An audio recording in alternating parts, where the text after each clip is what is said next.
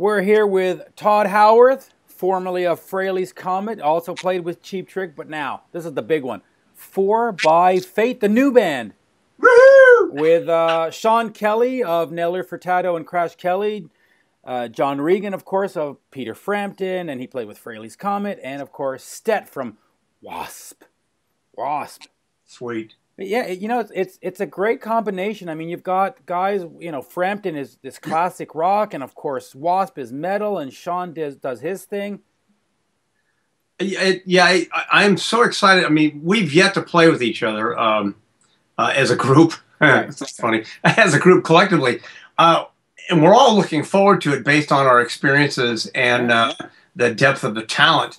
And it's, I mean, of course, you know, I play with John, of course, and I know that solid aspect, and I'm thrilled to be playing with him again in a live sense. Stet, I can't wait for us to get together and pound out that rhythm section. Yeah. And then Sean is, he seems like such a great technical and fluid player that I'm looking very forward to play with somebody that has his expertise. Yeah, it's going to be great. He's also a great songwriter. Now, you know, you had done these couple of songs on this Kiss tribute I had done, and you had thought of maybe getting this group out there and playing some Kiss covers, but now we're doing new music. So what kind of new music are you looking forward to? Well, I think that the initial idea is to get out there and play a few songs that a lot of the Comet people wanted to hear, haven't heard in a while, or never heard for that matter. And we're just going to kind of brush up with some Comet stuff, of course, Ace stuff, which is Kiss related, and pick out a few songs from some of the big bands that we've all played with. Yeah. And that'll help develop the style for writing the new material. If that chance. I mean, we're really looking forward to that chance as well. I think it's kind of baby steps. Get the band on the road first. Yeah, and get the identity and the feel in the character can, I guess, to coin a ridiculous phrase. And we should know inside of a couple of rehearsals how it's going to feel. I mean, once you feel that pulse, and it's like auditioning. Somebody go, oh, this is going to work to this degree or not going to work to that degree. But we all have a good feeling. John was the first one that expressed the good feeling about how the band's going to sound as soon as we get together. So that will really determine what the new direction will be. And it's definitely going to be a graduation from, you know, it's not going to be Frehleys Comet. It's going to be, you know, 4x Fate. Yeah. You're plain and simple. But anyway, you slice it, knowing the players, it's going to be hard rock and it's going to be melodic. Yeah, and that's I'm not that familiar with Sean's writing as much as he is familiar with mine. I probably not that much either, but I think that the element of heaviness will definitely be defined easily with John because he can do anything. Stet, I mean, what I heard him play is like pounding, like, oh man, I just can't wait to get behind a Marshall and play with Stet.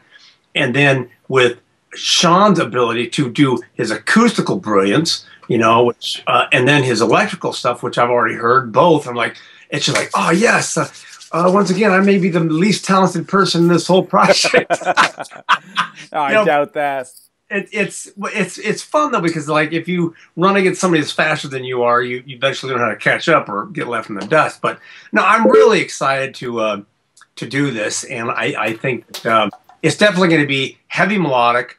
I've already got a whole bunch of songs that I've been working on for my solo stuff, but now I'm going, maybe this will work for 4x Fate, you know. Yeah. And it's funny, if some people have already written in, they've said 4x4, so that's a nasty little habit that even sometimes I go 4x Fate, 4x Fate, 4x Fate. Now it's such a brand new name.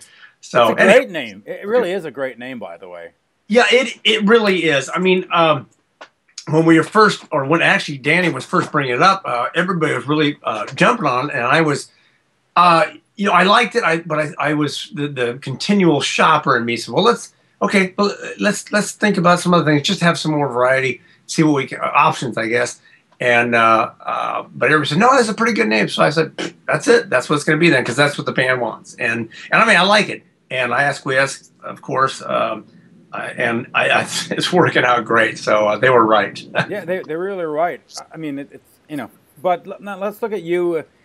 Since the Frehley days, you've done a couple of solo albums.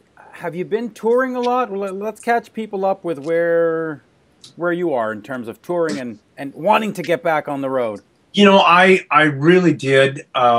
When I left the Comet in '88, I was really hoping to get something going with the solo project.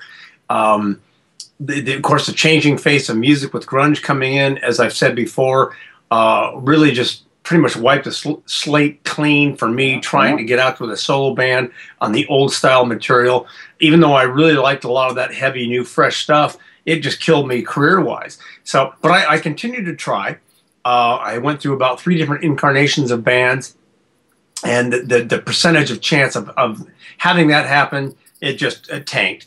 You know, it was business and just what the people wanted to hear at that time. So I went back to play with Cheap Trick for another about 6 years. And I was constantly trying to do solo stuff and hoping I could get something off the ground level, but it was just increasingly hard.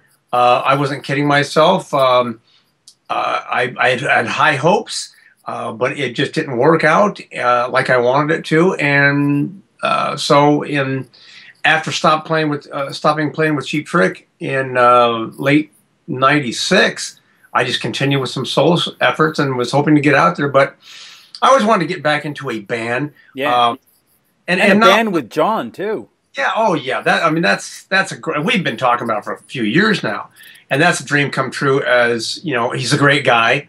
As is Sean and Stet, because we've all talked on the phone, and just wow, this just yeah. And you go like this, you go, I hope it works out because it's such a great guy, guys. Yeah.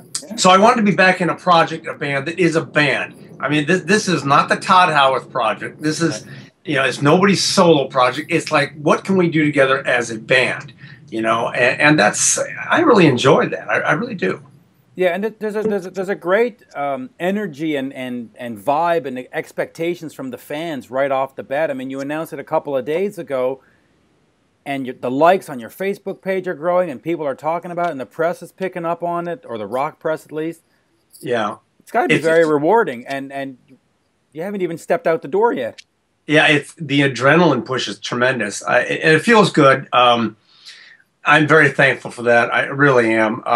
It's one of those things where you get all this response, positive stuff, and you go, okay, let's get it out now. Let's go, let's go, let's go. But we're not quite at that point, you know, because I was actually I was in my studio when I knew we were going to reveal on Tuesday, but I hadn't heard anything, so I was at my studio working on songs and stretching the vocal cords, and I come home, do some more stuff on the computer. All of a sudden, it pops up, and I'm like, oh, shit. Okay, here we are.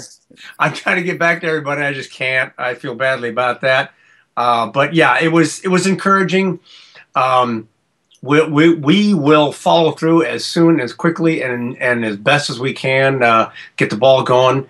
And hopefully there'll be a place out there for us that people can come and enjoy the music. Yeah, oh, absolutely. I think there will be. And any shows lined up? Any rehearsals lined up? When does it get rolling? We have a calendar of everybody's events and what we're doing, and it pretty much frees up, I think, of inside about a month, I think, maybe even sooner.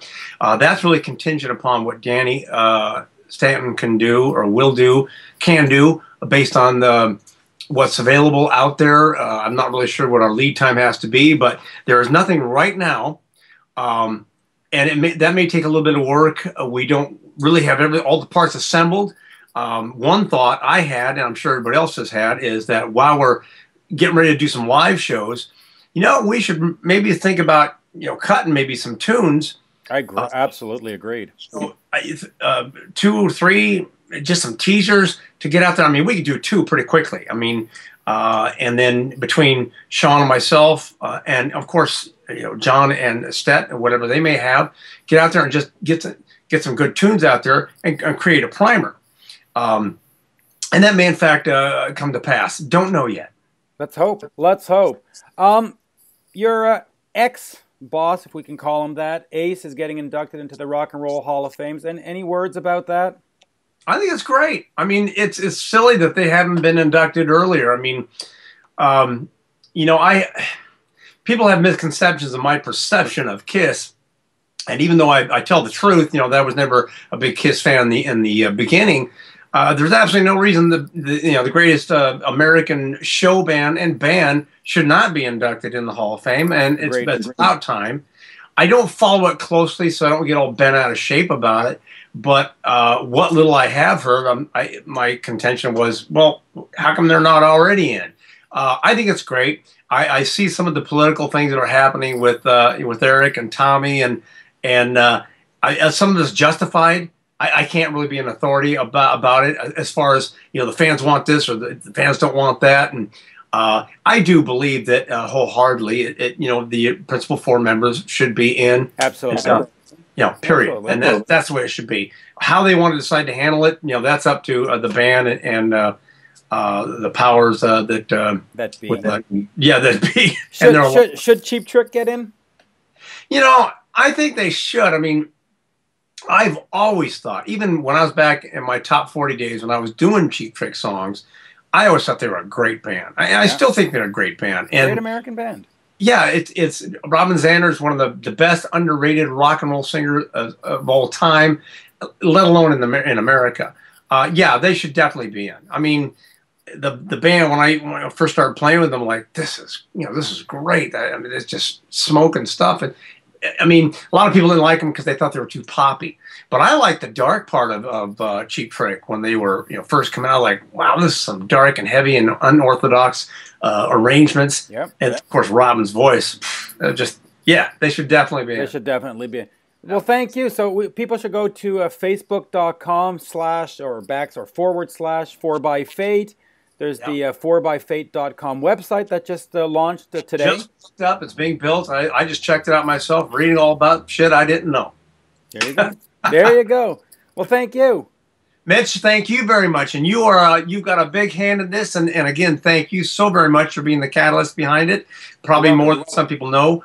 And good luck with your future endeavors and your past endeavors. And I can't tell you all the endeavors. Thank you. And thank you for contributing to the A World with Heroes Kiss tribute. That made my day. My pleasure, and I'm so glad you asked me. Oh, absolutely. Hold on.